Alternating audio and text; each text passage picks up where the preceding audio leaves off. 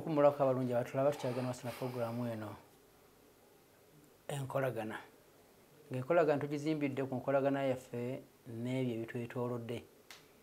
Mungu ya Sheikh byatunyonnyodde, Mungu kimu ekitunyonnyola naye eba oli awo olw'okuba nti tuli dhaluman ate nga tulina ekitende ekyokuba nti tuli jahuula tukola bwe tutyo.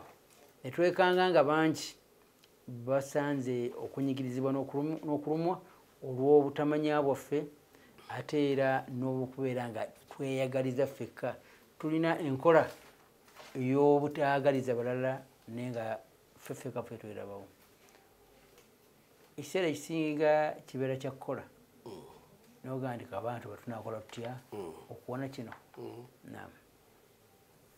Okukola kutya? Kubanga Katonda byonna ebigwawo ne Mungu byatunyonnyodde.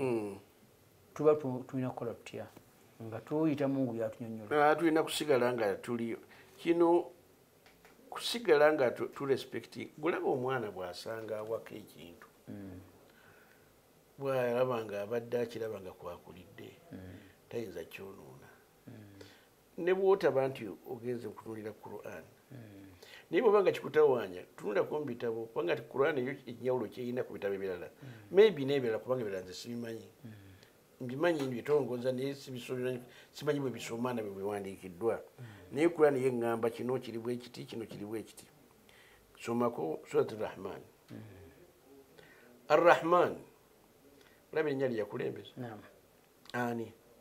Omusaasizi. Omwereere? Omusaasizi asaasira nga tatunulidde gw'asaasira. Ye ng'asaasira busaasizi. Kitonde ki kyonna. Kasi tobeera nga lwekiwulire. Ar-Rahman asaasira nga talina kugamba nti wenamu akantu. Oba omugattako jinjirala oba tomusuusinza oba tokola ki. Asaasira nga talina kyagamba nti gundi wange akoze kino kamukolere bwendi. Ye buli gwamu mu kitonde kye yatonda kukisaasira. Eno Suratu Rahman kitendo Katonda yakyewa nga mwayita okuwa ebirungi ebitonde bye. Abalungi naawe kyavudde agamba nti Ar-Rahman. Omusaasizi ennyo atalina kwasinziira kusaasira. Allama al-Qur'ana. Kati Qur'ani yagiyita ki? Yagikola kyatya? Ebimafuulu bi. Yennyini yafuukanga ye yayigirizibwa. Naye nga Qur'ani yefumbekeddemu ebiyigiriza. Ebitusomesa. Kati ekyo wamala okuba nti weekyo bwe kitambula era jjukira eneefaanaganako nnyo n'okukka kw'obubaka. Ikra. Zennyini zifaanagana agamba allama al-Qur'ana. Qur'ano gyakugambye mu yensibuko by'osoma bino ebiva Katonda yensibuko ya information. Efaanaganya era n'eri gye twasoose okusoma wali waggulu. N'agamba khalaqal insana yatonda omuntu. Kati agenze ku khalik creation bw'amala yatonda omuntu allamahul bayan n'amuwa okutegeera ebintu ebyekusifu ku buli kintu ng'akijjaku khalaqal insana allamahul bayan. Kakati bw'amala okukola ekyo bw'amala okugamba nti yakuwa bayani ng'omuntu kitegeeza yakuwa tools of analysis. Yakuwa okutegeera nga kino bwe kikola bwe kijja bwe kikintu. Kakati hence ng'ekyo maze kitegeera ashamsu wal kamaru bihusban. Enjuba n'omwezi mukeera bukeezi ne mufuluma omwezi gwalabise twagala kusiiba enjuba byonna ebifaanaganawo ebityo naye temumanyi bwe bitambula. Bihusban bitambula nga bigira biki nga kimu kijja kikubiregana kinnewaakyo buli kimu nga kibale mu ngeri we kitambulira. Kyaweebwa ekifo ekyo nga kiri calculated it is specifically for it. La shamsu yanbaghi laha an tudrika al-qamara wala al-laylu sabiqu an-nahar wa kullun fi falakin yasbahun. Byonna biri mu space omwo byewugira. Okiwulidde ssebo? Nagga nti wannajmu washajaru yasjudan. Byonna akulaga buyinza bwa Katonda nagamba annajimu wa shajaru ya Sudan najimu ne omuti byonna ya Sudan bitendereza bitendereza bivunamira Katonda bisinza Katonda bitendereza Katonda bisubmitting to God the creator sustainer kulokubanga tulira ekigambo eri khalaka byo bimanya nti ono yabitonda nebimu wakyalina okubeera ngawo ekitiibwa kubanga ekiraga nti bimuwa ekitiibwa they don't change themselves from the system bwe byatonderwa tibyewaggula kuva ku system Katonda nga byabitonda nenakukola kino omugga yagutonda n'agulaga bwe gulina okutambula system yonna naga nti mukeeka n'agiraga how it is cobwebbed system yonna buli kimu kiteeka wali bwe bakigamba okuteeka ensi kyeva ebeera ng'efaanana bweti amazzi aya gye twasoose okusoma gagenda negevaporatinga negaddayo waggulu ate negadda negatonnya bwe gatonnya mwe mubimanyi nze ndi muwalimu bwe gatonnya negatandika okuyita mu bisaalu mu bufirita biki n'omusenyu gwako nebiddayo kati gwe bw'osimawo omusenyu gasangawo matwabaati waves zegakola ezo zokka ziyinza okugatawaanya okutambula kwazo okutuuka gye galaga ku nnyanja osimyemu engeri gye omusajja oli bwakunnyonnyola bwe twasomako nange nensomako yakulaga nti okusinziira ku sayansi gwe baasoma kikulaga nti bw'otampalinga n'ebintu ebyo oba ojja kulaba consequence embi in the near future kulwokubanga amazzi ogatawaanyizza ate togasuubira tigajja kuddayo mangu akati gwe omuceere gw'olimye n'ogufukiriza amazzi gano naye n'otaataaganya entambula yaago okutuuka eri mu nnyanja ogatawaanyizza entambula yaago n'ekitundu w'okoledde kijja kutawaana environment yonna egenda kubeera negatively impacted n'omuceere gujja kufa ne bwe gunaaba nga gumezeewo problem gy'osolovinga y'abantu babale ate kiri kyoyitanga okufa twalabye ku bitundu ebirimirwamu omuceere ate nebibanga emyaka emirala tebikyalimirwamu naye kino ekyo ekyokuba nti amazzi gano bwe gatambulira twakisangawo ne bwe twasangawo bakisangawo enkola entuufu kirina kubeerawo kisangwewo n'abalala si kulya ng'agenda nti ne bw'oba olidde abalala nabo balina okugira ki kati bwakugambye kiriyo nga nti annajimu mubiyita mutya bino ebitambula nga biranda ensujju biki ebiryo ebyo ne vanira yennajimu si najimu oli ate connection olujjawo najimu eri n'omuti agamba annajimu ebibala ebitambula nga bitambulira ebiranda washajaru n'ebikula nga bidda waggulu byonna bikkiriza ne bisubmitinga to God ekyewalula toyinza kusanga kisala magezi kiyimirire kyagalawo wansi neither omuti ogwiza okuga njala kwebakako ngono bwe yeebaka nange nkulire wansi nga sitawaanye era ekirebo kigenda waggulu omanya nti ensujju tejja kuba kubanga ensujju tesobola kubeera waggulu ate bwe nebeerako etya bagikola kumerera wano era ekyakolebanga kyaggulu mukikola ne mukirandiza kigende waggulu Katonda akubira ekifaananyi ekyangu ekiyinza okutegeeza nti buli kintu kirina kubeera nga bwe kyatondebwa annajibu ebiranda nga biranda wansi bimativu era bisiimu naye omuti ogugenda waggulu empewo negufuireyo gye gumenyekera ne gugwa ku ttaka nawo gusiimu nti gwatondebwa kubeera wa waba kugudde naye iwaabwe waago ate gwe omuntu ogufunamu okuba nti batugaa nti nenkuba oxygen mwagira ki ava nnyo mwegyo emiti kati buli kintu kyappreciatinga bwe bakiteeka akati bwe kibanga bwe kityo naawe omuntu Katonda gwe yagamba nti yakuwa enkizo ku bintu ebirala osuubirwa okuba nti ole appreciative nnyo okusinga bino ebitonde ebirala bitayogera bwe bibanga byo bisiima embeera gye bino kino ekyebaka buli nnaku ku ttaka kyebase era kigumu tekina mutawaana tekikaana niyalagenda waggulu n'omuti tuga nti nkoye buli nnaku mba nnyimiridde njagala gwebaka gwa appreciatinga awo kati gwe ate yeebakako n'osituka n'otambula n'otula n'okutuula why don't you appreciate appreciation eyiyo eri mu kuba nti okkiriza okutonda kwa Katonda buli kintu kyatonda n'okireka ne kitambula nga bwe kiri kulw'okubanga ebintu bingi situmanyi byakyama kiri mabega lwaki kyatondebwa bwe kityo bye tuvumbulako ne tutegeerako bye bitono kulw'okubanga okuvumbula kugenda kubeerawo ila yaumil kiyama akuga nti wasamaa rafaaha ate eggulu yaligira ki yalisitula wawadaa almizan n'ateekawo n'amateeka buli kintu kwe kirina okutambulira alla tatgaw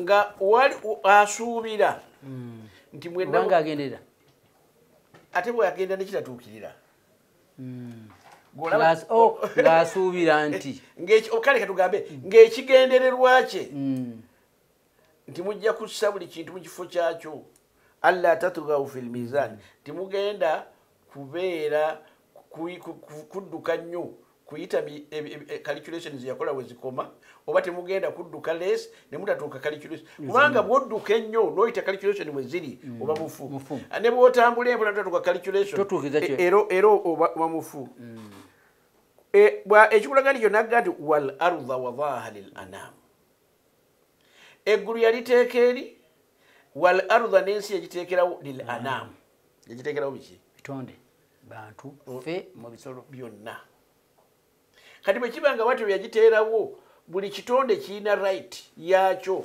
okuba nti ku bintu bino ebiriwo ate na buli kyonna kyeyateekawo kirina right okuba nti kibeera nga bwe yakiteekawo when you come and start tampering with it gwobeera problem not only to that thing wabula kuffe bantu banno kulw'okubanga ensi yaffe ffenna naye ate ogitaataaganya etufuukire ki ekizibu etufuukire omutawaana kati n'olwekyo okubeera emirembe kibuzo kiwambuuzizza tulina kukkiriza buli kintu kisigale nga bwe kiri kubanga Allah wala almizan ekyo kyekyasobozesa kati gwe tomanyi lwera aliwo ku myaka emeka amazima nange simanyi ne bwobuuza kitange singa abadde mutamanyi bonna tebamanyi bakisanga busanzaawo naye olw'okuba tukisangawo nga kiri ready made tulina n'obutakisuubiramu nti kirina ebintu ebyenjawulo kyovula kaddo yateekamu bahalu dhikiri yeri aya gyerasokusomera nti law radduuhu ila arrasul singa bagenze ne beebuuza ku nabbi nga wakyaliwo bataliiwo wa ulil amri minhum ne beebuuza ku balina knowledge information ku kintu ekifaanagana bwe kityo la alimahu alladhina yastanbituunahu minhum abakimanyiiko baali badde bakitegeera bulungi nga basobola n'okugyamu amakulu naye baga nti bano bwe munaakolawo bwe muti wajja kubeera bwe wati wano bwe munaakola bwe muti kyovulaba n'abedda baabasinganga okukuuma embeera y'obutonde anti bo kye baakolanga abaganda bakozesa nti nze ndi muganti nti be bagezi naye n'abalala bonna baba bagezi naye bo abaganda baakozesanga kutiisa totunga ekiro ojja kwavuwala empisa ejja kufumita eza nokuleeta tatanasi kati bakutiisa nti ojja kwavuwala omuntu akola kufuna nebaga nti sinagaavu toyeera kiro tebasakula binyeebwa kiro ate osobola oba olabamu binabiriika kujja kugaaya bugaaya ne bakugamba temwesanga enjuba emaze okugwa bwe mwesa empisi n'emala ekaaba ku luzzi muzitwalayo emwemu anti ogendayo nga tempisi gyeri totula ku masiga abantu badde mumaka gaabwe omweso kugaana abantu okudda eka gokyanyuma baguvamu essaawa 4 kati abeeka banaakola batya balye emmere balye eddi bakulaba eddi okiwulidde akati ebintu ngaebyo kati bine embeera kuba njogera ku environment nga nti embuzi embeera baga nti omuti ogwo agutema akasaka ako kono n'osenyamu oluku ne bakakuuma environment yaabwe ecosystem yaabwe balina baleekawo ebitiiso baruga balina omuti gwaffe gwe baatema ffe aboolugavu saizaawo nga tebatubuulidde naye gwalibuddeyo emyaka mingi nnyo naye ngaekigende baagutema naye ekigendererwa ffe twagulekawo environment anti mungeri endala aha nekati bamanyi tibalina kye banagamba n'ogukuuma kyeva bagamba nti bakutiisa nti bw'ogutema ojja kubeera bw'oti kyenjogeredde n'abatalina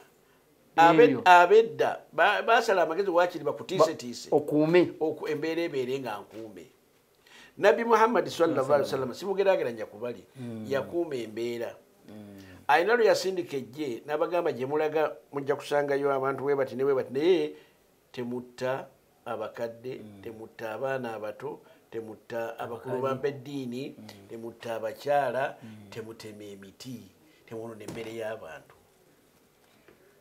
That is environment preservation.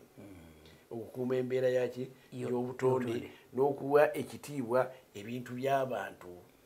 Nabbi sallallahu alaihi wasallam n'agira ki waliwo yayita ku musajja bamuyita Saad ibn Abi Waqqas afuna wuzu namugati ma hadha saraf wa ma hadha al-israf sajja ng'odiibuuda ng'odiibuuda nnyo namugamba ne muwuzu ne mubba okudiibuuda namugamba newankubadde nga ogifunira ku mugga kowesaako kitono bwetaavu bw'oyina bwokka bw'okozesaako naye si kugira ki si kudiibuuda anti innal mubadhirina abadiibuuzi eri mu Qur'ani bali categorized nga ba ikhwanu shayatin ate nga wakana shaitanu li rabbi kafura shaitani yewaggula tewulira mukama katonda bw'oba oli mudiibuuzi serugandawo sitaani ate nga wa Mungu sitaani yagoba mu kusaasirwa kaakati taata wange darul mafasid bulijjo kiri mukaddamu ala jalbil masalih okujjawo obuzibu kiwa priority okusinga emigaso okuba tufuna emigaso kuba emigaso gyemumu era nga bwekyoyo tegiyamba